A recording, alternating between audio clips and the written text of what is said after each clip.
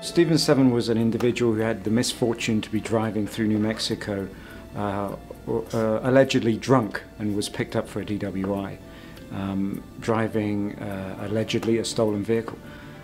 He was placed into solitary confinement pretty soon into his stay, and his condition deteriorated very rapidly.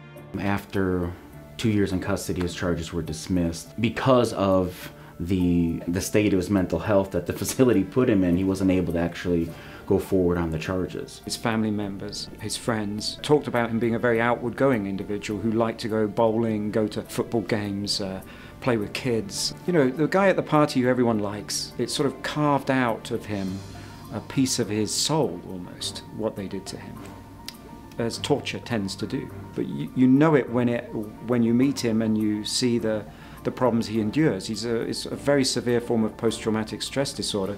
He was an incredible person to go through what he went through and to proceed with the case in the way he did. It was never really about money for him. It was very much about making a point, addressing a wrong, and as he often said, stopping it from happening to somebody else.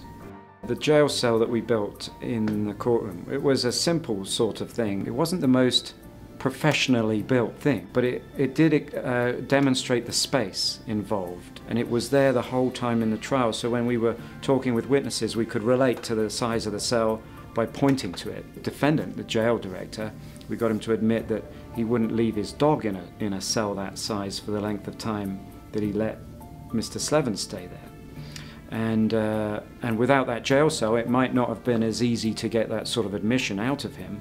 There were two things that I think really happened as a result of Stephen's case. One was that it created a dialogue that, not just in New Mexico, but around the country, even in other countries as well, about solitary confinement.